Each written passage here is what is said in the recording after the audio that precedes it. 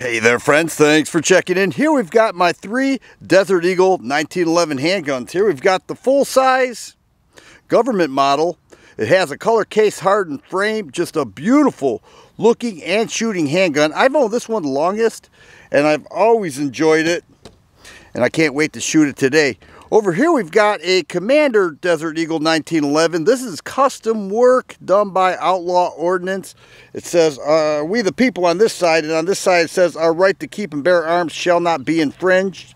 All laser engraved and Cerakoted. Just a beautiful handgun, piece of work here, piece of art, but it's meant to be a shooter and not a safe queen. And over here is the 1911 undercover subcompact 1911 bushingless bull barrel G10 grips 3-inch barrel. Just a nice shooting handgun. All 3 of these are. So I wanted to get them out today, feature them, and let you guys see them in action. So let's go ahead and load them up and I'll take a few shots. Here we have a Desert Eagle 1911U. The U stands for undercover. It's a very small alloy frame G10 grips 1911 that is meant for carry. It has a 4-pound trigger pull, a 6-round magazine. I have one in the chamber now. Serrated black rear sights that are adjustable, a front dot. Feels like a full-size 1911, but it's not. It's the undercover, a little bit lighter, but you get all the benefits of a full-size 1911. Let's go ahead. We'll start with that 7-inch.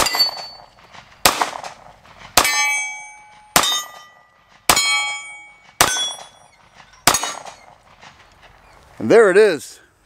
It has a bushingless bull barrel, but a smooth shooter for a small little 1911 like this. Definitely a smooth shooter, and I love that single action trigger that breaks right at 4 pounds, and that little reset right there really keeps you on target. Amazing handgun. We the People customized 4 1/4 barrel Desert Eagle 1911.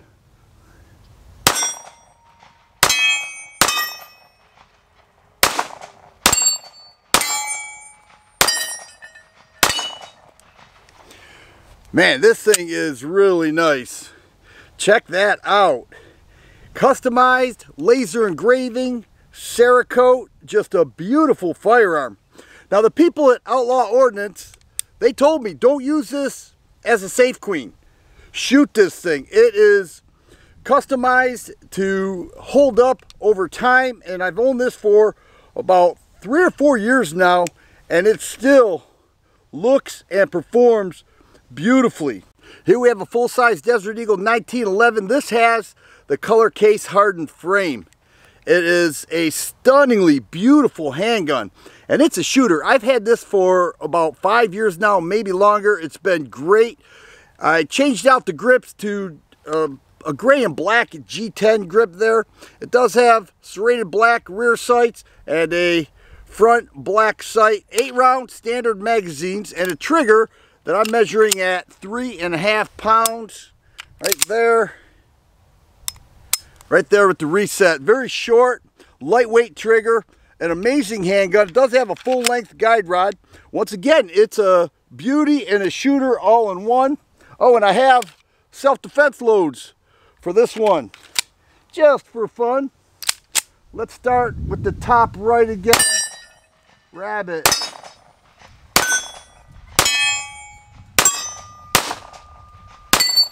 That light trigger, and that's one of the things you have to be careful. That light trigger got away from me a little bit. No issue because I have a solid backstop there, but I got right back on target. The 3.5 pound trigger, you have to be careful, but an accurate shooting handgun, I love it.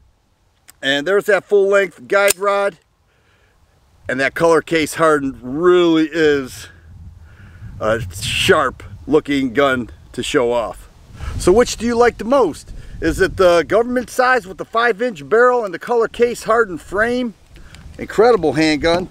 Or the custom laser engraved and Cerakoted We the People that is a showpiece and a shooter all in one, 4 1/4 inch barrel there, or the subcompact undercover with a 3-inch barrel, quite a bit lighter with the aluminum frame, but a nice shooter as well. I have a high admiration for each of these. I've owned them for a while. I had to get them out to the range and fire them, and of course show them off to you guys.